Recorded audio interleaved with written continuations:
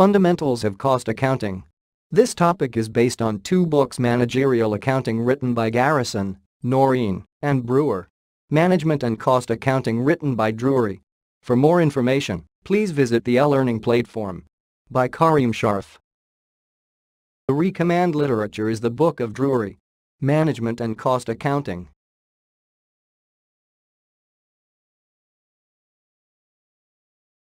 All managers carry out 3 major activities: planning, directing, and motivating, and finally controlling.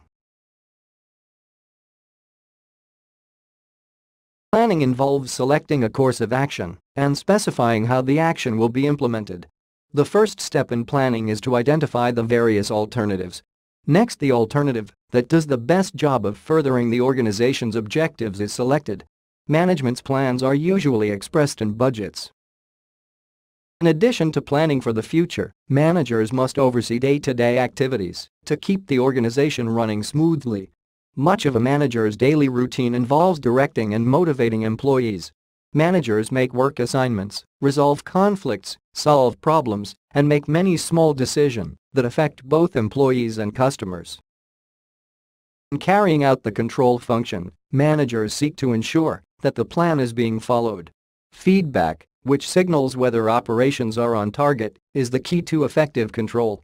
One type of feedback that is very helpful to managers is called a performance report. Budgets are compared to actual results in performance reports to determine if operations are proceeding as planned.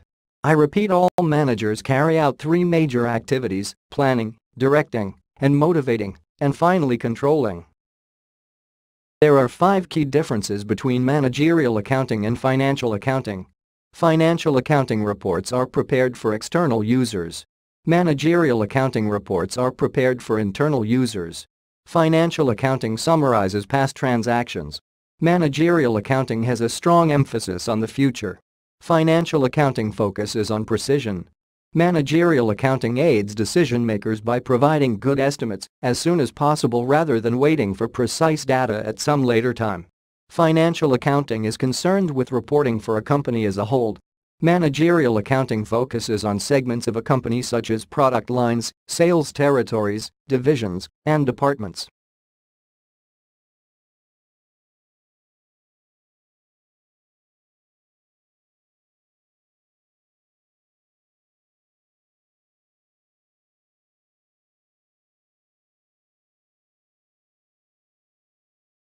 Cost is the value of economic resources used to achieve a specific purpose. Manufacturing costs are usually grouped into 3 main categories: direct materials, direct labor, and manufacturing overhead. These costs are incurred to make a product. Direct materials are raw materials that become an integral part of the finished product and that can be physically and conveniently traced to it. Direct labor costs that can be easily traced to individual units of product. Manufacturing overhead consists of all manufacturing costs other than direct materials and direct labor. These costs cannot be easily and conveniently traced to products. These costs are also called indirect manufacturing cost, factory overhead, and factory burden. Examples include salaries for supervisors, janitors, and security guards, factory facility charges, etc. Manufacturing costs. 1. Include indirect labor costs that cannot be physically or conveniently traced to the creation of products. 2. Include indirect materials that are part of the finished product but that cannot be easily traced to it. A manufacturing company incurs many other costs in addition to manufacturing costs. For financial reporting purposes, most of these other costs are typically classified as selling or marketing costs and administrative costs. Marketing costs include all costs necessary to secure customer orders and get the finished product into the hands of the customer. Administrative costs include all executive, organizational, and clerical costs associated with the general management of an organization that are not classified as production or marketing costs. Costs can also be classified as period or product costs. Product costs include all the costs that are involved in acquiring or making a product. More specifically, it includes direct materials, direct labor, and manufacturing overhead. Consistent with the matching principle, product costs are recognized as expenses when the products are sold. Period costs include all marketing or selling costs and administrative costs. All selling and administrative costs are typically considered to be period costs.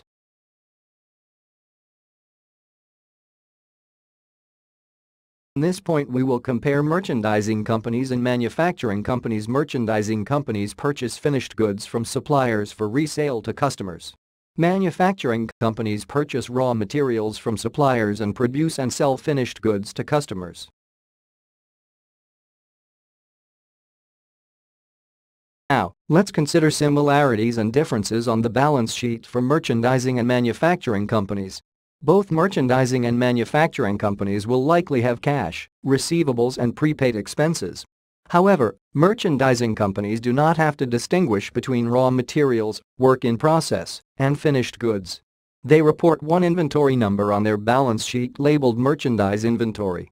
Manufacturing companies report three types of inventory on their balance sheets: raw materials, work in process and finished goods. Raw materials are the materials used to make the product.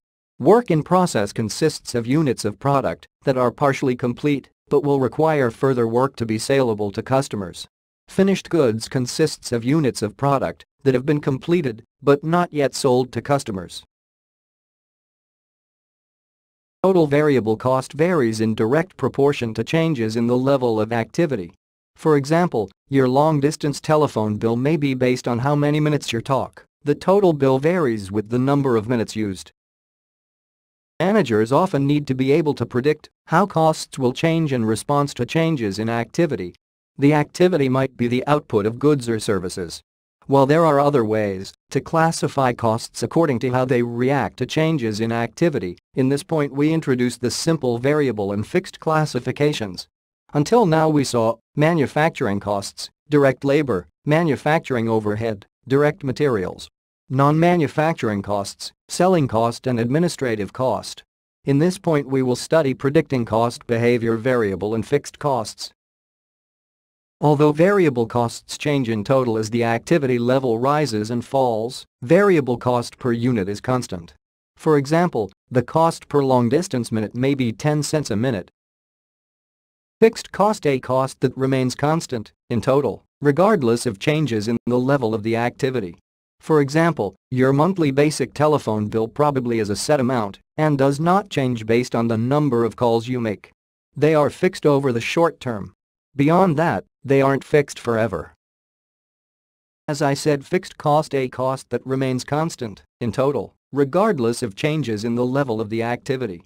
However, if expressed on a per unit basis, the average fixed cost per unit varies inversely with changes in activity.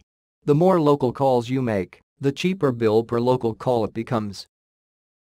It is helpful to think about variable and fixed cost behavior in a 2x2 matrix, as illustrated here. Take a few minutes and review the summary of cost behavior for variable and fixed costs. Cost object: anything for which cost data are desired, including products, customers, jobs, organizational business unit, etc. For purposes of assigning costs to cost objects, costs are classified two ways. Direct costs are costs that can be easily and conveniently traced to a unit of product or other cost object. Examples of direct costs are direct material and direct labor. Indirect costs are costs that cannot be easily and conveniently traced to a unit of product or other cost object. An example of an indirect cost is manufacturing overhead. It is important to realize that every decision involves a choice between at least two alternatives. The goal of making decisions is to identify those costs that are either relevant or irrelevant to the decision. Costs and benefits that differ between alternatives are relevant in a decision. All other costs and benefits are irrelevant and can and should be ignored. Relevant costs and revenues are future costs and revenues that will be changed by a decision. Irrelevant costs and revenues are those will not be affected by the decision. Irrelevant costs are unaffected by management's actions. For example, if you are faced with a choice of making a journey using your own car or by public transport, the car tax and insurance costs are irrelevant since they will remain the same whatever alternative is chosen. However, petrol costs for the car will differ depending on which alternative is chosen, and this cost will be relevant for decision-making. Differential costs, or incremental costs, is a difference in cost between any two alternatives. A difference in revenue between two alternatives is called differential revenue. Differential costs can be either fixed or variable. For example, assume you have a job paying €1,500 per month in your hometown. You have a job offer in a neighboring city that pays €2,000 per month. The commuting cost to the city is €300 per month. In this example, the differential revenue is €500 and the differential cost is €300. Opportunity cost is the potential benefit that is given up when one alternative is selected over another. For example, if you were not attending college, you could be earning $15,000 per year. Your opportunity cost of attending college for 1 year is $15,000. Now, let's look at the quality of conformance. The term quality has many meanings. Quality can mean that a product has many features not found in other products. It can mean that it is well designed. Or it can mean that it is defect-free. Quality of conformance is the degree to which the actual product or service meets its design specifications. Anything that does not meet design specifications is a defect and is indicative of low quality of conformance. Now, let's look at the quality of conformance. The term quality has many meanings.